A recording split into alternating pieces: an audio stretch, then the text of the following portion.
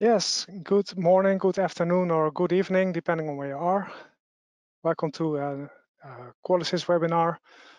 Today we are talking about real-time motion capture with QTM Connect and SDKs.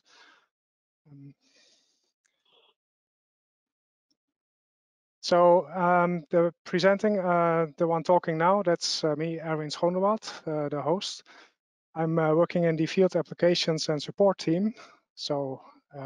Basically dealing with technical questions, installations, helping customers, helping other people needing that. And we have today with us Lars Nielsen, who is in the software development team, and he is helping out with the questions. And Lars is very skilled and very expert in the, especially in the real-time applications. So he is a good one to ask questions to if you have any. You can do it now. So just a little bit about the webinar itself.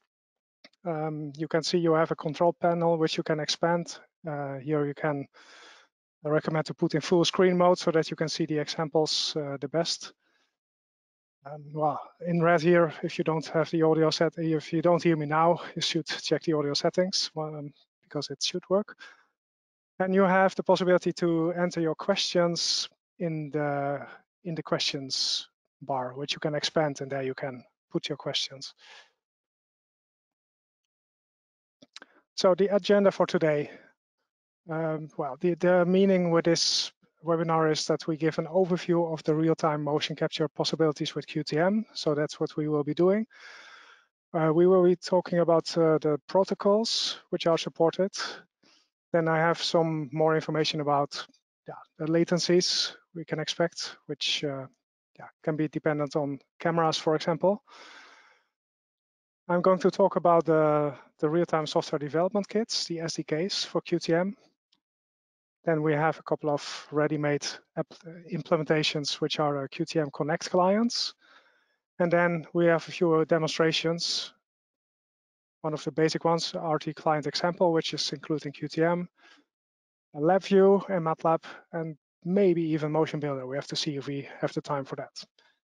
And I will end with some useful links and training resources there. So real-time motion capture with QTM, how does it work? Well, basically, what we do when you have a measurement in preview in QTM, your camera is running, QTM will actually act as a server, and you can have several kinds of client applications which can connect to the QTM server. And the communication is going through the network, so we have a network communication. So yeah, the good things here is that we have real-time streaming of motion capture data. It's with very low latency. We have these different Connect implementations, for example, for Matlab, for Unity. And then we have also the SDKs, for example, for C++ or C#, Python. And you can, if you have another kind of programming language you want to implement this in, you want to talk to QTM through another thing, which is not, for which we don't have any Connect module or an SDK, it's even possible to make your own implementation based on the documented real-time protocol. So the network communication, the way the packages are structured, are actually open and documented, and so it's no problem to make your own implementation if there's anything not available from our side. Of course, we try to be very complete in what we offer, but it's not possible to offer everything. So the protocols being supported is we have our own RT protocol. This is included in the QTM distribution. You find the documentation there as well. And then we have another protocol called OSC, or Open Sound Control. That's another type of programs which can be used for that. It's basically for computer music applications in which you want to do real-time streaming and interactive music systems. And we have support for VRPN, Virtual Reality Peripheral Network. It's another standard which is used a lot for different kinds of VR applications. And then this is a little bit separate topic, but we also have the possibility to control QTM via a built-in web server, a RESTful API. So that's maybe also useful to know in this context. So we can, with the real-time applications, where the clients can retrieve data from QTM. And there's several types of data which we can stream, of which you see an overview here. So here, this is actually this RT client example, where you have the choice for different types of data. So we can stream 2D data from the cameras, different types of 3D data with or without residuals, without labels or with labels, 6-DoF data, gaze factors, and then we also have data which is from the integrated devices. So for example, the analog board, force plates, eye trackers, and all these kind of things which are integrated in QTM can also be streamed. And then it's possible to stream camera images and time code. Mentioning skeleton data, of course, for the latest additions as well. So there's basically all types of data which are available in QTM can also be streamed. And on top of that, it's also possible to use the RT real-time communication for sending control commands to QTM. So in certain implementations, you can also start measurements in QTM and then perform all kinds of tasks, create events and these kind of things. So there's a lot of different possibilities there. And so QTM control commands are, well, I'll show that later, but it's not supported by all the clients we have. So some words on latency. This is sometimes a little bit confusing what you talk about when you talk about latency. So that's why we have specified what we talk about here. And you'll find it in the documentation, of course, as well. So the latency consists of the latency from the cameras themselves. They have to expose the image, and then there's some processing on the camera. And then data is transferred to QTM, and there will be processing there as well. And after that's done, the data will be sent to your real-time client. So the camera part we consider as the camera latency, which is specified separately. And then we have the system latency, which is the actual latency you are working with your real-time client. The last 3D data transfer, the TCP/IP part here, is actually measured by sending the package to the cameras and comparing the timestamp from when the exposure was made to the timestamp when the package is arriving back at the camera. This part may, of course, be a little bit different because you're streaming over a different network as the camera network when you stream to your real-time application. But it gives a very good approximation. So the total latency depends on a couple of things. Firstly, the camera latency depends on the camera type, because not every camera is as fast, and you have different modes for the cameras as well. Then in the processing part, it may depend on the complexity of your setup. So the number of cameras, also the number of markers, and the amount of processing steps you do. And then finally, of course, when you have a better computer, calculations are faster, so you will have lower latency with a better computer.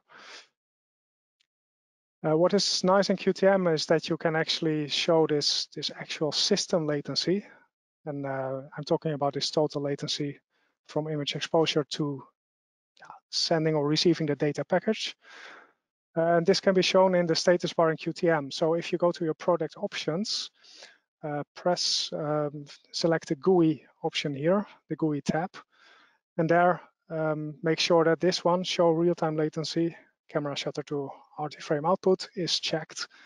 And once you have checked that, you will see that when you start your cameras, that there is this latency being update it in the status bar of your QTM window, together with your camera and for real-time frequencies.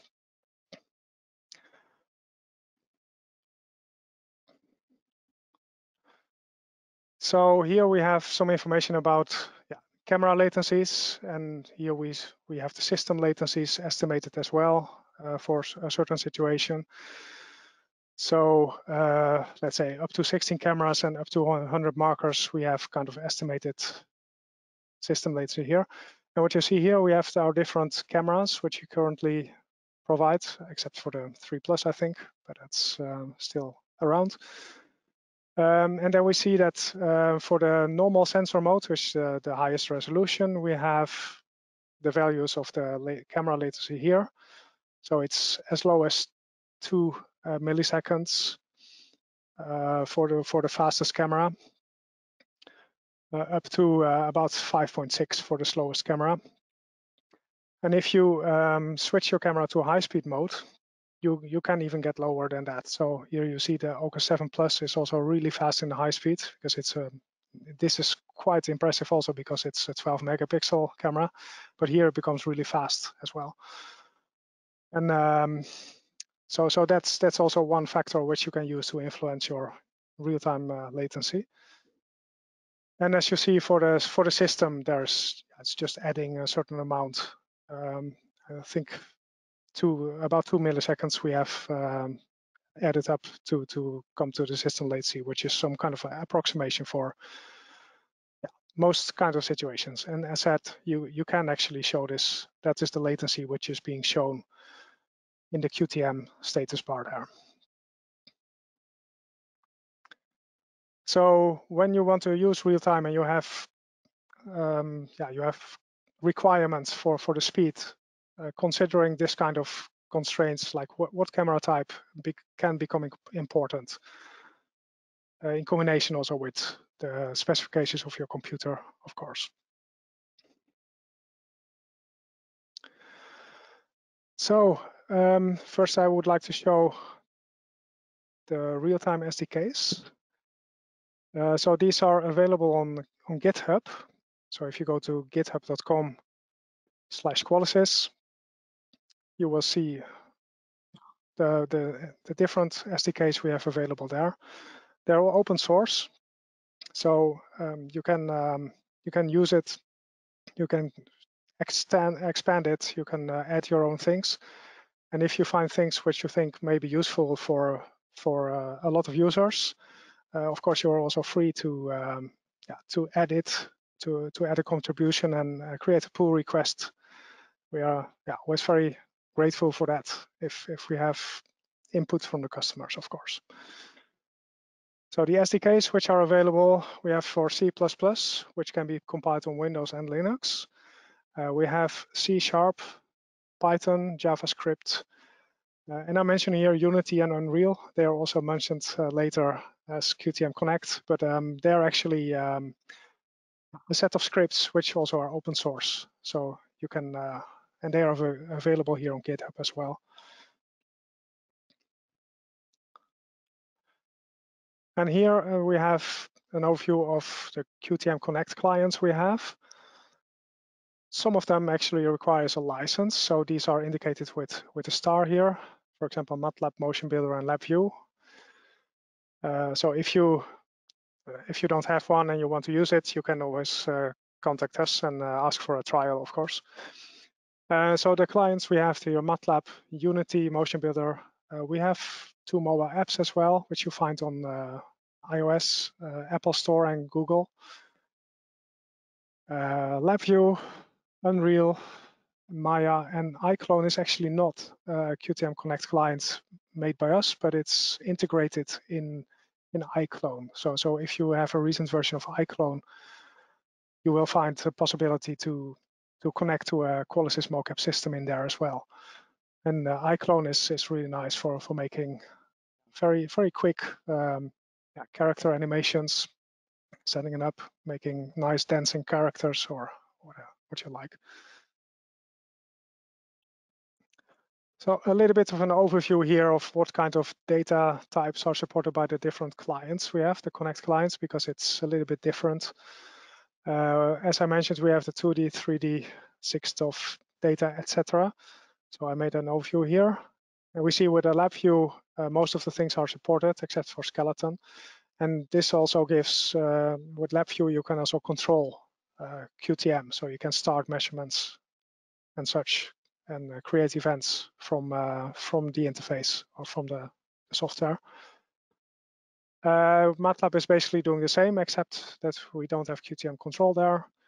And then Unity, Unreal, MotionBuilder, Maya, they are more oriented towards skeleton, character animation, skeleton data is included there, of course. And yeah, also 3D data for basically all of them, and 6DoF data for most of them.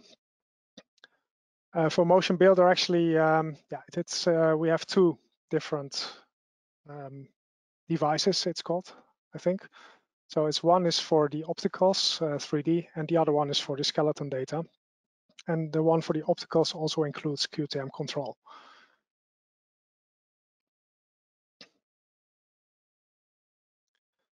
Yeah, so that already brings me to the demos. That's going quickly.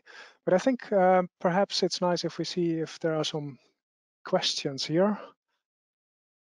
Oh, if Lars has answered. So if Lars want to see if there's anything here.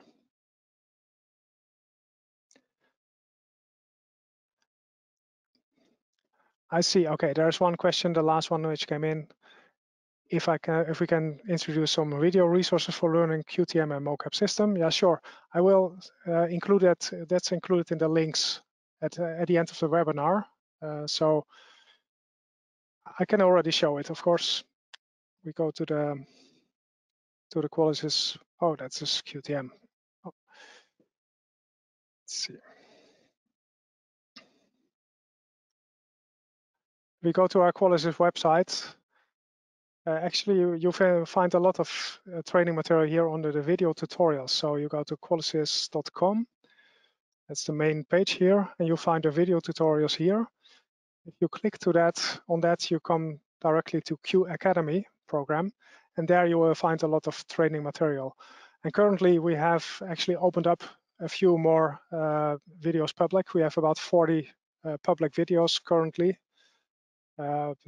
Some of them temporary public, but we included some of them on the SDKs we have and the Unity, the QTM Connect modules as well. So these are currently open.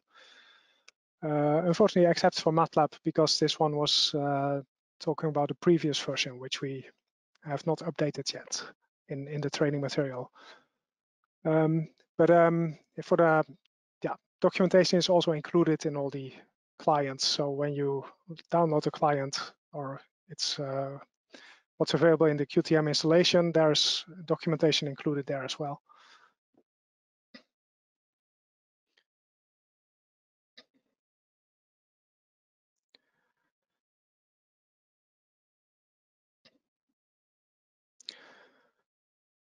Yeah.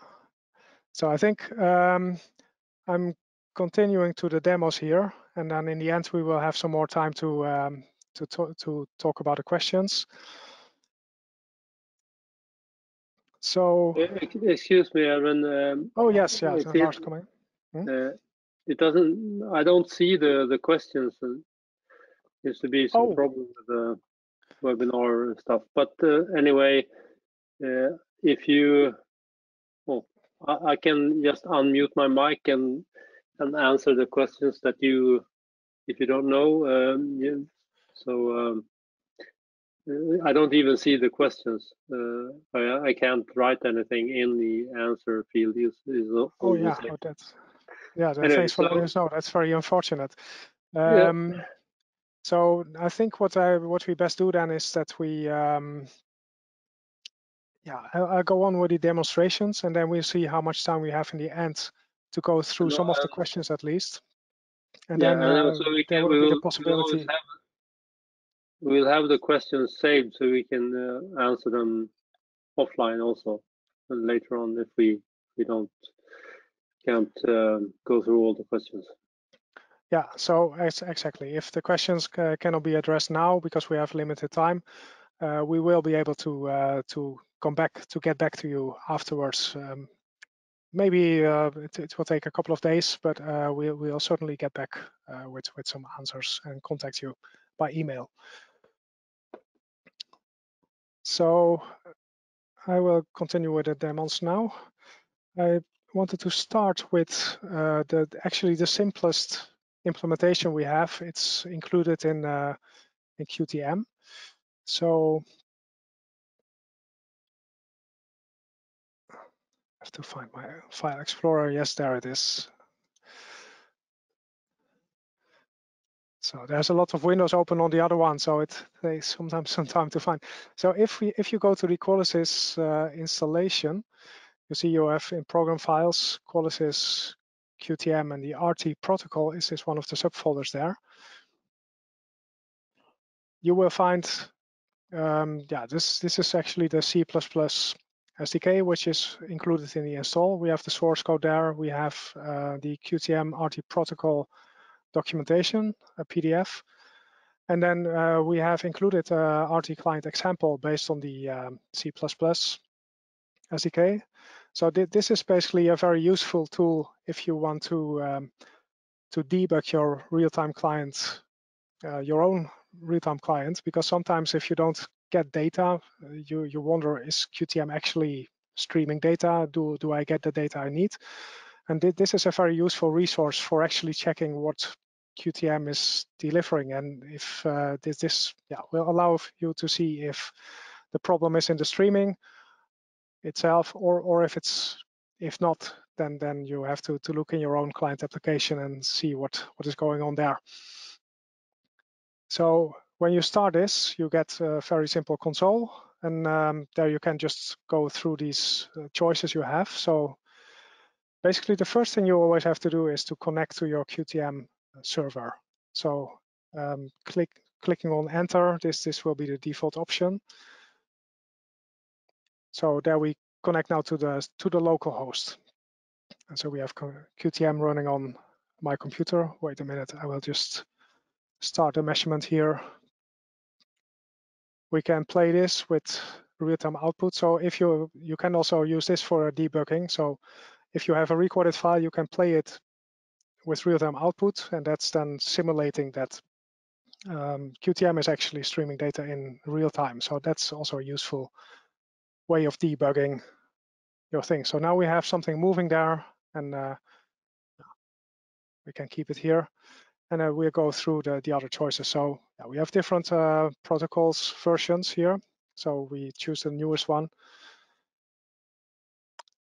And then, there's a couple of questions here, like, the way your byte order, and we would just want to do normal data transfer in this case.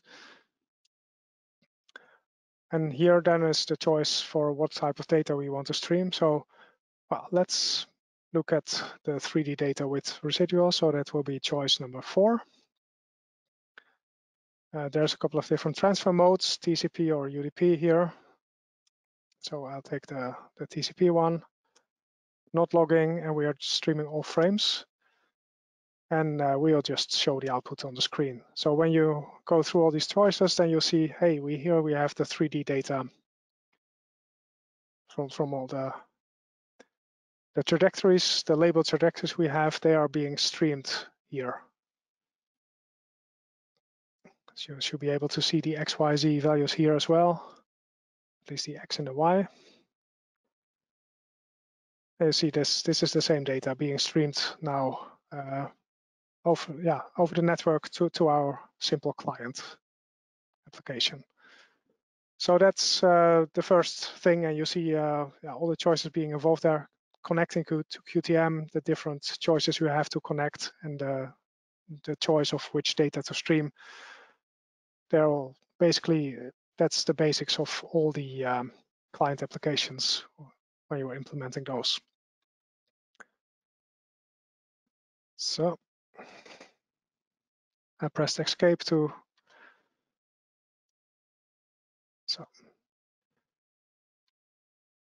Well, just quitting this then. So that was the first very simple one. I think that's always nice to show that we have that possibility to look at your 3D data just with all the things we include in QTM.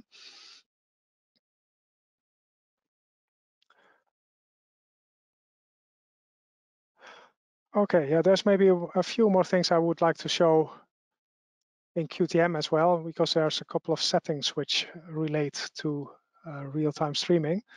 So here, for example, we have basically a real-time output under the product options. Yeah, you can set the ports if you don't want to use the defaults, because not something most people need to do.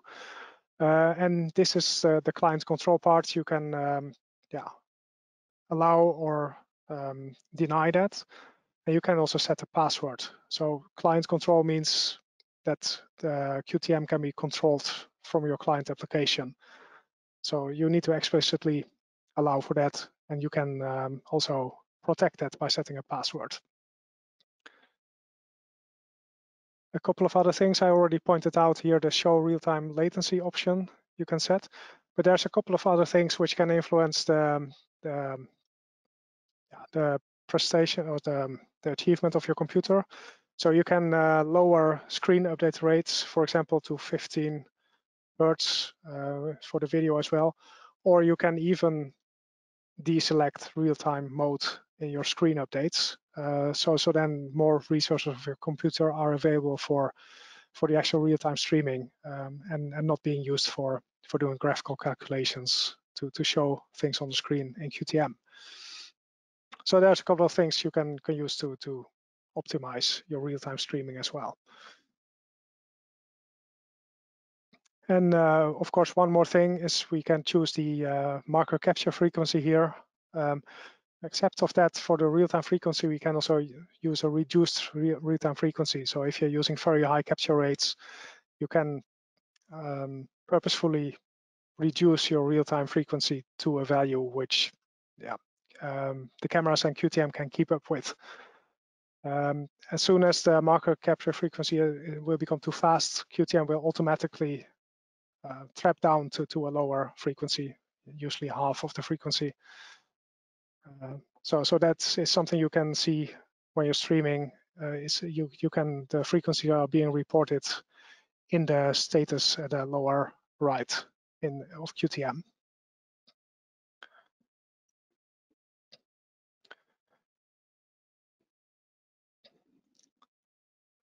So I guess the next one I wanted to show, either Matlab or LabVIEW. I think I'll start with a LabVIEW. Oh, I need to log in back to the, so I'm showing this on a remote desktop. Just need to log in again. So I already prepared the example here. Let's see. So if you have the LabVIEW client, what is included is this QLC demo. So you can, this actually gives an example of most of the things you can implement in concerning the streaming in LabVIEW. And it's the same thing. So you can specify the network address here. In this case, it's localhost. The port, the type of data you want to stream. And here is the connect button. So you can press the connect button. You can choose if you want to control QTM or not. Switch it on for now. And here's a couple of control commands we have available in LabVIEW. So you can, for example, we can start the recording from here. So I just give it a go now. We are on the local host here again with another instance of QTM, of course. I'm going to play this file with real-time output. The file is also included in the LabVIEW install when you install the LabVIEW thing. And here, in this example, we have to press the run continuously button. So then we're running here. So I need to connect to QTM, and then we already see that we have data streaming. We have some analog data in there. We have a couple of richer bodies. We have some markers. So I just show you that I can, when I press stop capture, we see that things are stopping moving there. There wasn't so much movement to see, but there was one body moving at least. And we can start real-time from file. Well, the bodies are currently still anyway, but we see that the timeline is running now, and now the body is moving. So again, stop capture, we stop here, and start real-time from file, we start playing the file. So here you can also start a new live measurement. You can start and stop a capture and that kind of things. And we can, in this way, as a dial, you can show different markers. They are displayed, the values here. We have a couple of graphs showing the data coming in. For the rigid bodies, for example, we have some analog data being shown here. You can show the time code. So this patch, if you want to show the block diagram, this can give you some ideas of how to implement the things we have available in this in this client application. So you can make your own blocks based on this example, or your own virtual instruments, as they are called in LabVIEW. So I'll just stop it here again. And stop this one. You can see.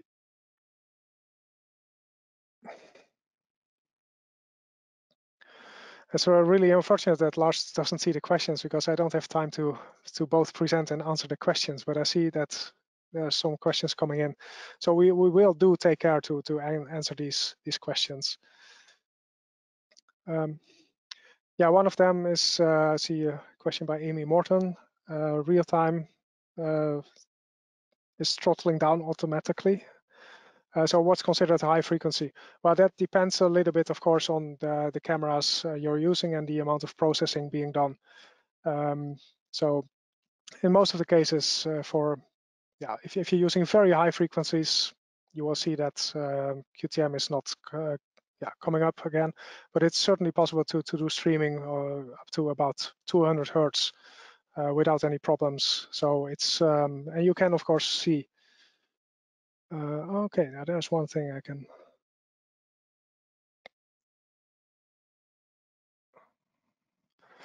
Just a second. I'm going to share my screen with with Lars, my colleague here, so that he can have a look at these questions. But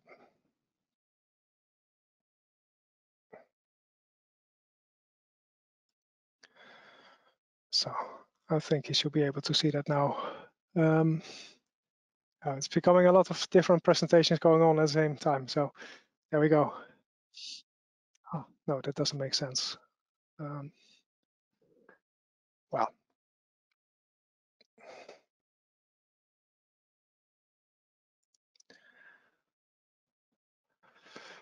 Good. I think I'll just continue with the latest example, because otherwise we are also running out of time. I see we have the Matlab application there as well. I need to log in here as well. So here it's the same thing. If you using the Matlab, or you've downloaded a Matlab, install the Matlab client application, there's examples included there. So this is the simplest example is QCM demo. Let's see if it's basically again in your program files here. There's QTM Connect for Matlab, and this is what is included there. So we have the documentation there as well.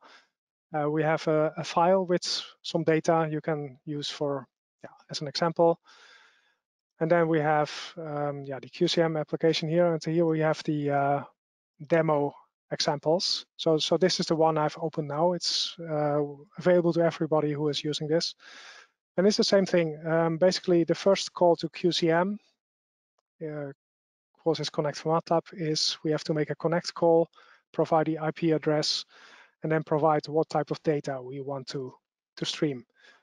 Once we have initiated this connection, we can collect some information, for example, the names of the 3D labels or the 6 of rigid bodies.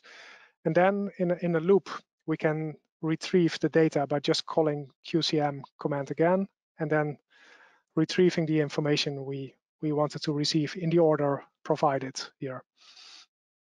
And at the end, you send a disconnect command. So basically here in the loop, it's receiving this data. I can just, Matlab looks a bit strange here, but I hope it will work. There's a QTM demo. I let it run for 100 frames or so. Well, first I will need to start running this again with real-time output. So there we have some moving objects. And basically this demo is doing nothing more than putting the values which are received for a number of frames on your screen. So here it's showing you all the data you have been asking for, and it's just plotting it in the command window. So that is basically, and around these commands you can build your own script or your own functions. But this is the backbone basically for this client application. And there's one little bit more complicated example included here, which is taking some data and making a plot. That's maybe useful for if you want to plot, because plotting in Matlab is notoriously slow. So we have implemented some tricks here to make sure that it's not introducing too much latency and that you have some reasonable graphic information in the meanwhile. It's still slowing down a bit, so you may end up with a couple of missing frames, and we actually account for them here in the script. It shows also how you can collect information about the frames which have been being skipped here. So basically the setup is the same. We have a first QTM Connect call, then we retrieve some information about which 6 bodies we have. And here we are setting up the graph, so it's a bit too much detail now to go through. But in the loop here, for the number of frames asked for, here we actually get for each iteration the information from QTM, and this is the information we are asking. And then all the things around it is for doing the plots and optimizing that. So you see what I'm using actually, and that is quite important that you use, if you update the plots, actually what I'm doing is I have a buffer of Y data, which is constantly replaced in the plot. So actually we just update an array here, and then after initializing the plot and the axes, we are injecting the data in this. You can see that here it's done in the axis handle. We are putting in the refreshed data. And we don't use the plot command here because that will be very slow. But instead, we just exchange the Y data in the figure object. And then we use a draw now command with the limit rate, and also use the no callbacks. Because if you don't use the limit rate, you will not see anything in the figures until your program is ready. So this is very important to use this way of plotting if you want to see anything. So I can just quickly show how this looks like. We have the QTM demo plot, and can have a couple of frames being plotted here. I have the same data running here. So here it's basically a plot with a running graph. So you see just here of the first rigid body, the XYZ and the yaw pitch roll information being plotted here. So this QTM demo plot is also included if you purchase this Matlab license and if you download the latest versions of that. So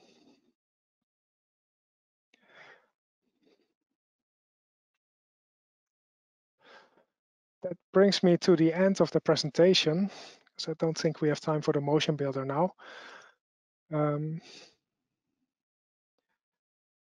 I see we have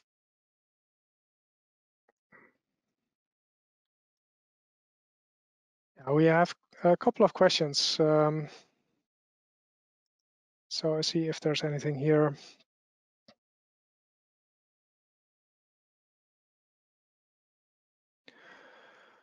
Yeah, there's somebody who asked how has the real-time Connect evolved in the past few years. So there was a question by Amy Morton. So I don't actually know what kind of part of the real-time Connect I've been using, but asking how it has been evolved in the last few years, like 4 years or so. And I think, yeah, I can answer to that. We are constantly adding new types of data. So lately, skeleton data has been added, for example. We have all kinds of gaze factors and this kind of things. So it's slowly evolving with QTM. Whenever we have new things in QTM, we update it. We optimize, of course. New releases are being improved. Sometimes some bugs are found and they are improved. We add new features. Sometimes customers need certain features to be implemented for their applications, and they talk to us.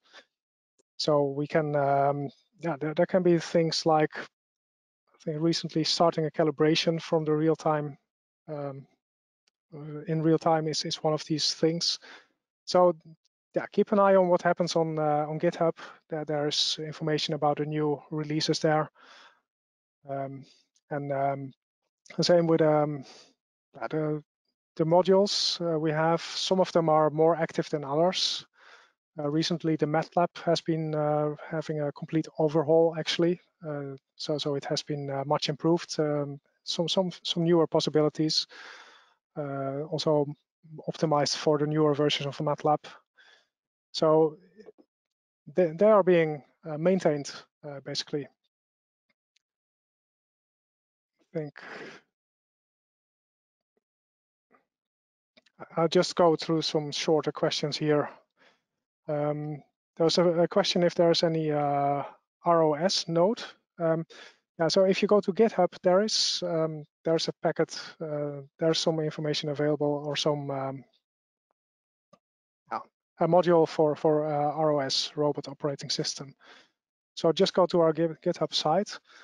I will have to show, so I forgot that, of course, is the latest slide I have here is the links. So here we have the link to GitHub. You can go there. As I said, the RT protocol documentation is included in the QTM installer, but it's also available online. We have the Q Academy videos I already shortly showed, where we have a couple of tutorials freely available now for the SDKs and for QTM Connect modules. And I also certainly recommend to look at previous webinars. I didn't talk about Unity, for example, this one, but we had one last week in which a lot of things on how to stream data to Unity have been shown. So if you are interested in Unity, definitely go to last week's webinar. And another thing is we have next week, we have another webinar again, meshes in QTM. So yeah, go to our website and sign up if you want to know how to use meshes in QTM. It's a new feature again, where you can place graphical objects in your QTM environment. So sorry that we couldn't be more interactive for the questions. Kind of didn't work out with Lars sitting at home. I don't know why, but we will certainly get back to you with answers to the questions you have been asking. And yeah, thank you for your attention and hope to see you next time again.